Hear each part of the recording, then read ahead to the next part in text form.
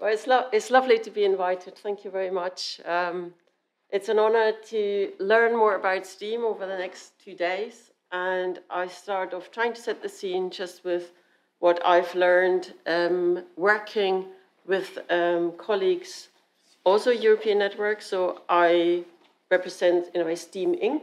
It's a STEAM Innovation and Curriculum project, also funded under the Erasmus. And I'll just take you a little bit through that, how that evolved. And I think also, I really like the introduction. You said some of the things. I thought a lot, but sometimes we are looked at very strangely if we say those things. So for example, now the student being a customer or the future employer, and this very close link just to think about employment and the matrix, the metrics now for universities. We have to demonstrate how many students get employment really fast and how much they are paid. So you think really, is that really the way we want education to go? And we have next to no say in some countries because the government is putting that direction out. So you spoke very much from my heart with your introduction of still trying to remember what higher education is about. It's about horizon setting, about freeing. It's not just about getting a job at the end.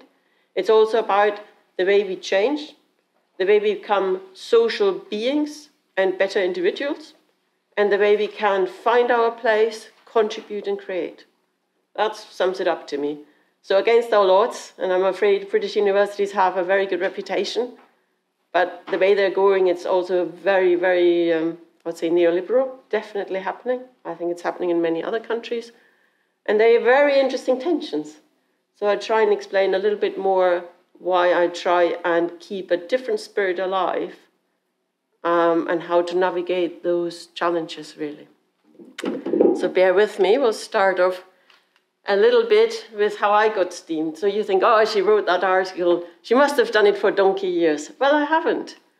And the way I started off was simply geography. Geography is a lovely home for people who aren't decisive. Do I want to go this way or that way? Oh, no, I like social stuff, but I definitely like sciences as well. So it was a perfect home for me. And I did natural and social sciences as part of it. I was at that time very much interested in the environment. I wasn't quite so much bothered about people, and then very quickly realized, well, you know, it all hangs together. You have to have an interest in both. You have to be aware of both.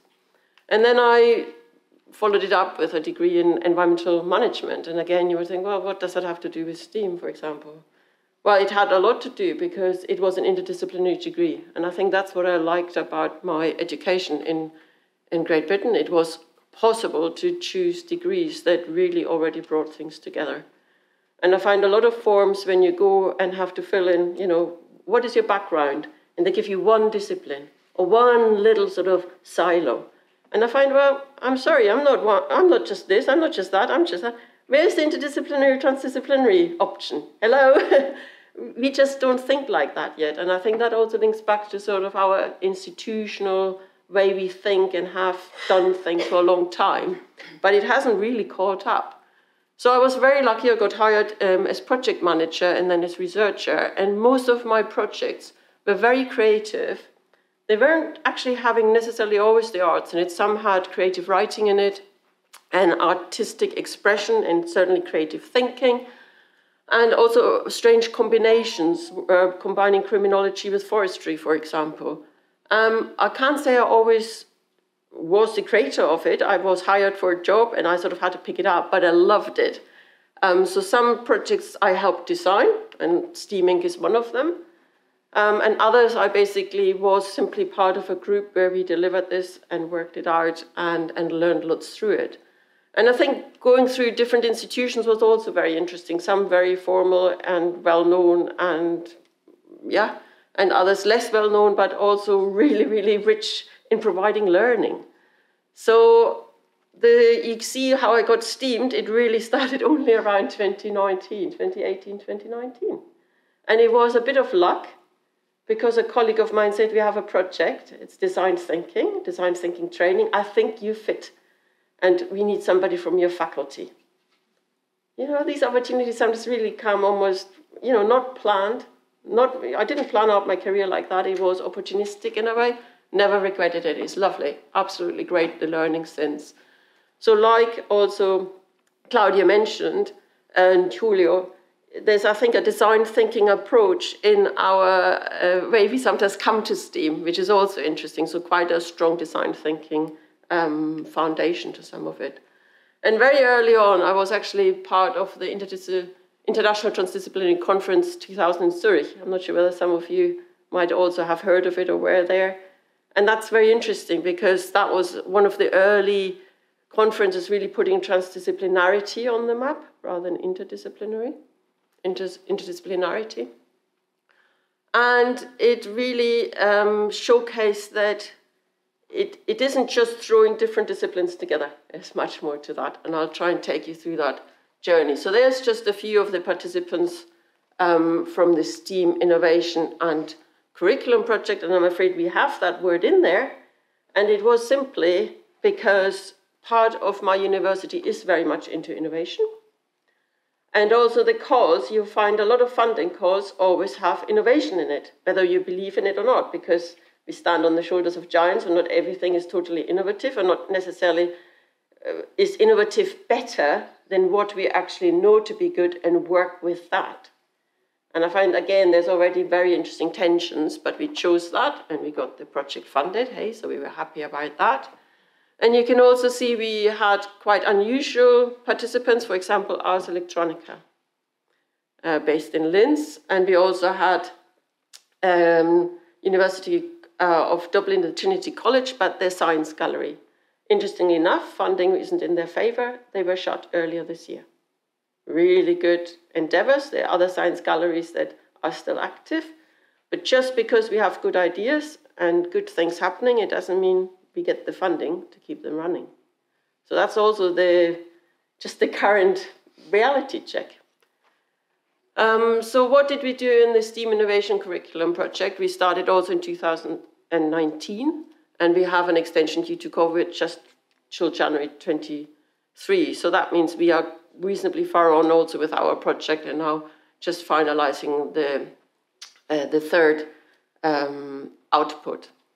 main output. So we started off in a way with definitions, thinking about defining the context. And we looked at intersections across current European higher education institutions. And that was quite broadly, so it wasn't just universities. And we wanted to develop a collaborative definition of higher education STEAM. And I'll present quite a lot on that today. But more so, we also wanted to produce actually, beyond sort of looking at approaches and how we can maybe think about them, they're relevant to higher education, also think about specific methods and how we can improve and develop methods to help implement that kind of STEAM thinking and mindset. And we also went beyond the curriculum. So we tried to think about that in terms of just the whole of the university, higher education and related institutions, and also public wider engagement. And the final one we are still in the process of developing is an evaluation framework. So evaluating what you're doing, but also making it easier for others to evaluate, be it the students that participate in our courses and modules, or be that in terms of projects and learning. It is not just driven by the way we have to show impact. I think it's just a useful reflective mechanism again, and that is so important, that constant reflection. So when we came together to think about, what is it that makes STEAM in higher education so special, and what are the ingredients that we felt had to be there, don't think it was an easy way. We used the workshop, kind of a design thinking approach loosely in different methods and sharing. And there were a lot of discussions, and we had to come together. So not all partners knew each other. Some did, some not. But from those rich discussions and from working through certain methods, we tried to really bring out what we felt in our own experience or reflective practice was really key. And then we tried to formulate that, and some said, well, we don't really want a definition. It's quite harsh, it's too static. So we also tried to formulate it in a way to explain why it is important. And it also, I think, signals that it's not a selective list of things that make STEAM, but the combination. So we found that a higher education approach to STEAM potentially involves, we said still potentially because sometimes you don't cover everything, but the ideal would be to try and bring in as much as possible. So it's a culture or cultures that puts the arts and sciences on an equal footing, operating within a paradigm that is process-driven, student-centered, holistic, and provides permission to fail alongside being comfortable with uncertain end results. And I think especially that permission to fail, we found a lot of students now are so drilled to get their first-class degree, get into employment, show how great they are. They don't even allow themselves to learn and to learn from when things don't go so well. And I think also in publications, we quite often hide actually the tricky bits and we just present the good bits to look good. There's a slight danger in it because I think quite often when things don't go so well or when trying things out, we don't know whether it works out. And that process, though, you learn a lot from that. And I think being more open about it is actually very healthy. So it's about being collaborative, diverse, and delivered through safe spaces. And that links back to the permission to fail, permission to learn from each other. Establishing a mindset of radical openness. And I think that word radical, you can interpret to whichever extreme, but it just means not just open, yeah, I listen to you, but actually, no, I will really listen to you. I'll just let go of my preconception. Let's just see what is out there. Let's just see what can happen. That is different to just being sort of open, yeah, I listen to you. Okay, and then we do what I want to do. It's about flexibility, reflection, experimentation, and curiosity. Generating qualities that promote learning, cooperation, and multimodality. So again, you don't just use things that you're familiar with. You allow yourself to break out of the comfort zone and actually experiment with approaches or with new ideas or different ways of expressing it, and you just see where it gets you. And that is certainly different. I think in the last 3 years, I've done a lot more of that through STEAM ventures than when I did interdisciplinary and transdisciplinary work before. And that was for me sort of quite an interesting light bulb moment because I thought, well, what has made it, how is it different? I've worked in inter- and transdisciplinary projects for over 20 years. What did it add? But I felt, first of all, I became calmer. So when I go into a big group, I literally go in more with interest, which is lovely, sort of just more open. Park myself in a way, don't just think, oh, I need to say this, oh, I need to represent my university, oh, I need to blah, blah, blah. No, you just sort of go there and you open up. And then also because sometimes you think, oh, that's a strange person or that's a strange viewpoint. But if you stay open and you see why they say that or why they think like that or why they propose that and go with it, sometimes absolutely amazing things happen. And this then also taught me a lot for going back into the classroom, be that online or physically in the classroom. Because some students also remark as, oh, they are promising, they're fantastic, oh, they are sort of dragging behind, they will never get a good job. No, absolutely not. They just have different stages and different abilities, and they need different nurturing and different development stages to bring themselves in. And for me personally, that's been very liberating and very enriching to learn to do that more. And I think we're almost through the definition. But what is also quite interesting is that it's not just about talking. It's also quite a lot about doing. Or not just about thinking, but also physically sharing things and doing things.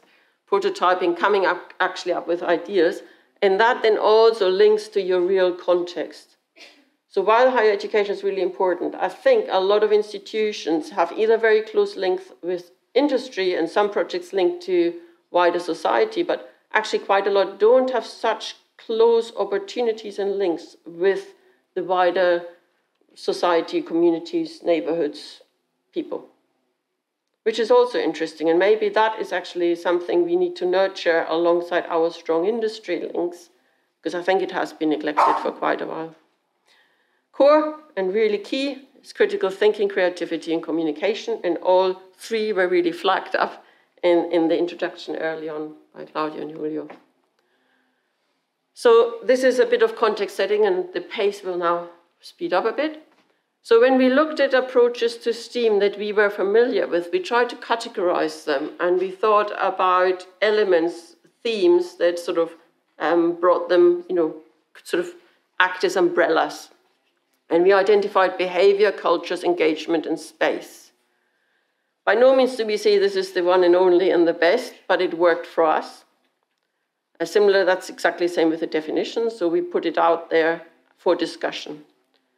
But we found it useful because these are all aspects that are very important for STEAM, but also help us to think about the strengths and differences of different methods and approaches.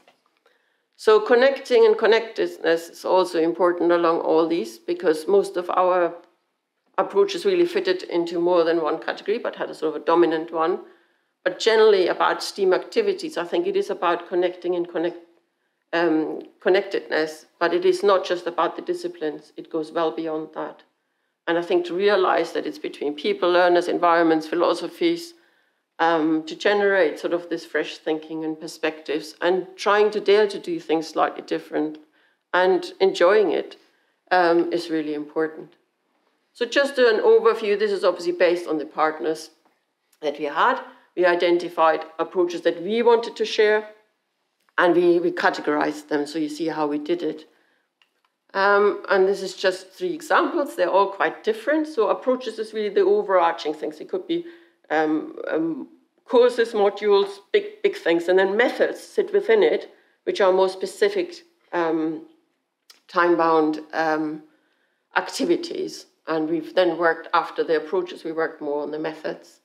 And these are just different examples that you see. So it's related sometimes to lab and to bring the art in a way, in a lab into the art school. It is about the course, how you actually also keep in touch with the alumni and bring it different people to help you with the course, to make those connections, to facilitate that transdisciplinary learning. And it is sometimes also about new buildings. So my university invested a lot of money in renovating a historic building. It was an old manufacturing place, which is typical for Birmingham, and basically put steam house in it. So it's also about the space, facilitating, but it's obviously not just about the space. And then a little bit about the methods. Again, there's really many examples. They're listed on the website. And it is a little bit about, how do we want to do now the teaching in the 21st century different to what we used to? And I wouldn't say my university, I think, is trying to be at the forefront, but it's a long, slow path as well. So we're just sort of finding our feet in it. And as I said, innovation is really the word that my superiors constantly use. And I quite often throw in, I'm now known as the sort of the person who speaks out, even if she disagrees with my senior managers, because I think it is just useful to remind it is not just all about innovation. And this is one of the methods, and yes, online, it's neat because it looks nice and colorful. So this is Miro boards were used a lot, I think, across many universities for methods. And it's just a process where you start sort of with self-reflection, bringing ideas together, discussing things, then taking ideas forward, choosing them, helping each to develop specific ideas, then decide on what kind of project idea to take forward, and then mapping out what does that project require. So that was one of the methods that was arrived through hacking, through reflection, and it isn't all new at all. There are basically methods in it, specific sub-methods in it that are known. It's just the way we put them together and the way we make them work and the way we set the context, that was a bit different.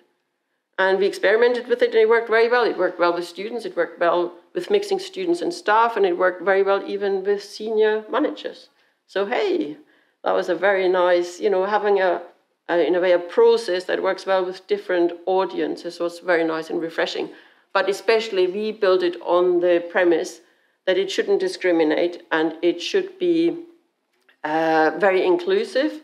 And only because you're an undergrad student doesn't mean you have less to say than if you're the associate dean in a faculty. And that process also helped to do exactly that. It put people on a level keel, you listen to each other, you work together. And these are just other examples, so you can look at it through your heart's content, and I just flagged the first one, the showcase, simply because the description is quite rich in it. But you can dip into any of them, so they're quite very different methods because we are all very different institutions from each other. Just very quickly on the evaluation, again, it's also quite a thorough approach led by Science Gallery, who got now absorbed into Dublin University. Very, very thorough, but as I said, it's work in progress. So just wait another 3 months and you can see the output. It might be also helpful in your activities how to evaluate STEAM projects and activities.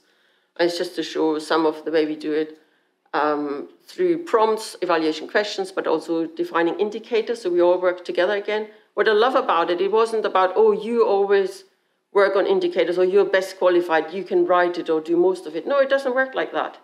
We have an open document, we say who contributes to what, form groups, discuss it, and we all work together on it. And I really like this way of working. Yeah.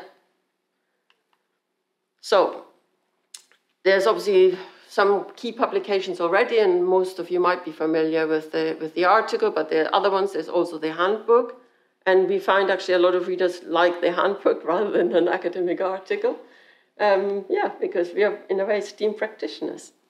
So you can, it's all freely accessed, which is nice, open access. But also we are trying to develop things further now. So we try and make the link more explicitly STEAM and transdisciplinarity. And also bringing it to different audience. So for example, presented ICEA 2022. And actually some in the audience, I met them there, which was very lovely. And for me, going to an arts and electronics sort of based and sciences-based conference, I would have never chosen it. If I hadn't been part of STEAM, and one of my colleagues, Andrew Newman, he's in Ars Electronica, hadn't said, come on, let's do this paper, we'll go there, and we'll present it, I would have never gone. And you know what? It was one of the nicest conferences ever. The atmosphere was lovely, it was very stimulating, it was very rich, it was very egalitarian. It was lovely, very, very stimulating. So there are some, I guess what I worked on was, and that wasn't part of the original project, was I really wanted also to link it to the academic context. So quite often we worked with practitioners, even though we're academics, or quite a lot of us are academics, not all of them. We didn't really bring in, oh, have you read this? And and this happened before. And by the way, they wrote about that. No, we hadn't done that. It was all experiential in drawing it out. And I wanted to make sure that our work also had the academic underpinnings and we understand where do we sit within it and learn from it. What can we draw out? What insights, what clarifications can we draw from that to engage with the academic literature, what is written up? And just like you said before, there was a dearth. I mean, when I did a literature review, there was so little on higher education. I was really pleased about that special issue. It's an open access journal. Hey, and they waived the fee for open access. I thought, yay, lovely. So it was a very good opportunity, but it also was in a way that time pressure to write it. And I think it was a very good exercise for me and colleagues who contributed to do that, to go through that formal process. And generally, I find actually writing is a good process just to sharpen, reflect, and then also try and express as clearly as possible what is going on. And a part of the next step was to link it to transdisciplinarity. And this is a diagram drawn very quickly, but I hope it captures something. So quite often people, when they talk about inter- and transdisciplinarity, they're actually still in the camp of multidisciplinarity. So they have their own disciplines, they join up, they talk a little bit together, and there's some sort of draw some conclusion at the end for it. It's definitely multidisciplinary. Whereas interdisciplinary, I think there's already some, you sort of fusing the boundaries a bit. You're coming closer together. You also think about different approaches, how to work, that cuts across the boundaries more. So that's very exciting. And I think for many, many years, really, that was my home territory, interdisciplinary. Increasingly, I realized what transdisciplinarity means. Initially, I thought the definition was really, well, you just connect with people beyond academia, sort of citizens, decision makers, whatever. But it's actually much more than that. It is that within the participants themselves and within the approaches, you actually really try and step out, undiscipline yourself, and really bring in yourself and come from a wider perspective. So your disciplinary backgrounds, and I would say that might be several disciplines anyway, is still important. Doesn't mean to necessarily get rid of it. It just means you don't just present it in those narrow silos, but you become open to fusion. And therefore, the boundaries are not so clear to be drawn later. And therefore, the way you go about it is a bit more chaotic, but also it's just more encompassing. And the context around it, you see, it strays into the context. It isn't so nicely, project delineated. It spills out. So for me, definitely, most interest goes now into the transdisciplinary. And I think with our complex challenges that we are facing, with all the weird things that are happening and seems to go in the wrong direction rather than actually into a healthy future, I think we need to stick and fight for it to keep that going. And what was also very nice reading, even though a lot was drawn from primary and secondary education backgrounds, some from higher education, but relatively little, I think what was identified just bore a lot of relevance to what we all experience, and a lot of the keywords, you will see what we draw out were about 7 to 9 keywords, but there are lots more. And I think you can get inspiration and motivation from the whole range of them. So they're all also presented in the paper if you wanted to go back with the full references. And then obviously the next step that we evolved was to take it to thinking about, so how does STEAM map onto transdisciplinary ventures? Is it just another transdisciplinary thing, or how does it link? And so we were beginning to see more like STEAM as a means, as a nexus for promoting or working on transdisciplinary sustainability. Because STEAM, I think, is ideally suited for thinking about sustainability because it's so complex, and not just weak sustainability, but strong sustainability. It means not just talking about it and doing a little bit at the edges, but really trying to think across it much more holistically and seriously. And also making the link beyond academia. And we came up just with, again, we just looked at our approaches and tried to come up with framing, inspiring, exploring, challenge solving, and innovating as sort of the common denominators. So this is now the last 3 slides coming up. Just to say, I also liked the way hybrid had humanities in it. You didn't force maths or anything like that in it. That wasn't in there. And I think for a lot, STEAM, whatever this STEAM stands for, can be quite flexible and does not necessarily involve engineering. It might be other things. It might not necessarily be math. It might be other things. And initially, I never identified myself as a STEAM academic because I said, I'm not. I've come from different disciplines. They're not really represented there the way I want them. Now I said, well, that's fine. I use it as an umbrella. And the spirit of it, I subscribe to.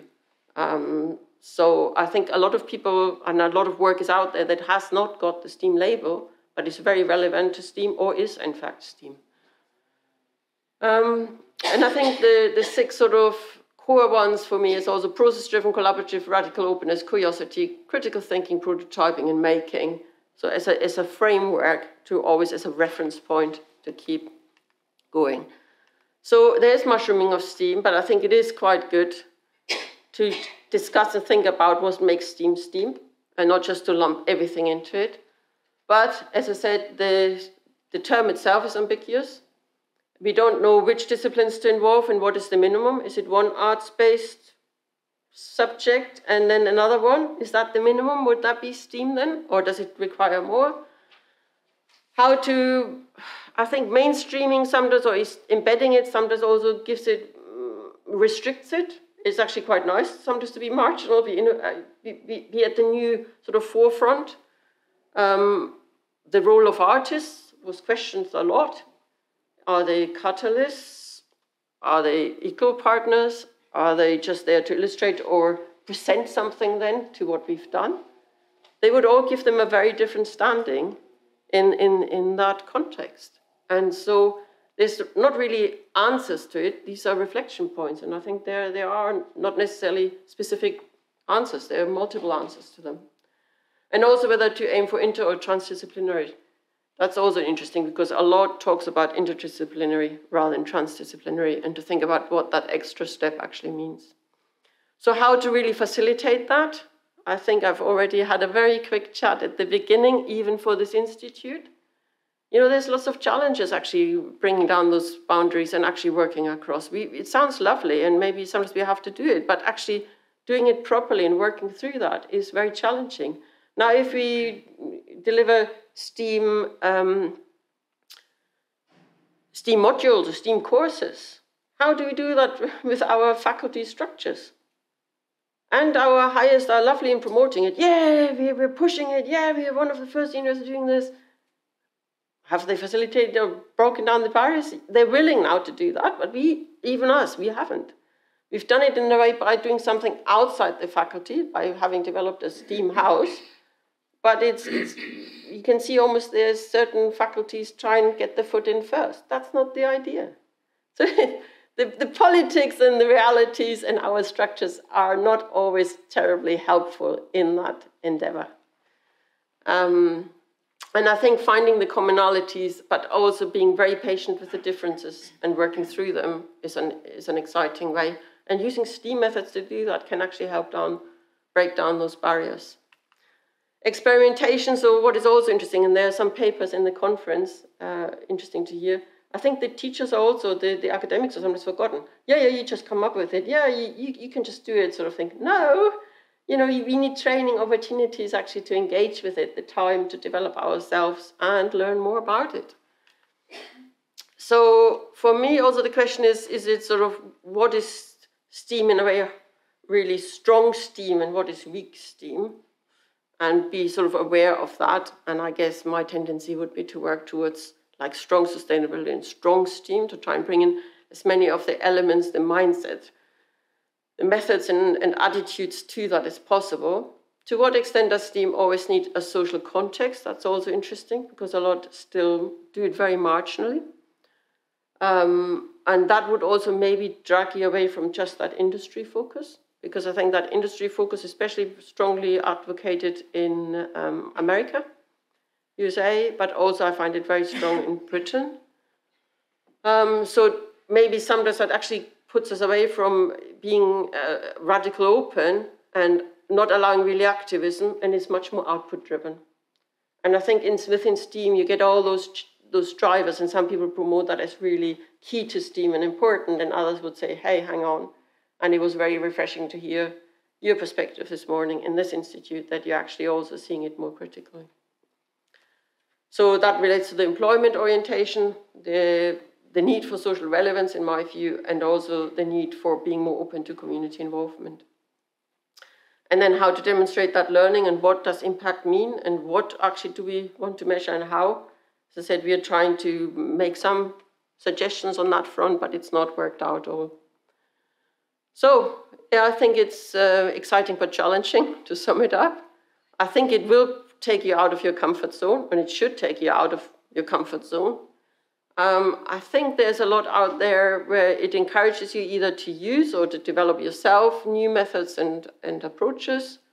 I think the role of the arts, just trying out different things and how to involve them and work with them. And if you come from the sciences, or from the artists also, how they want to bring themselves in.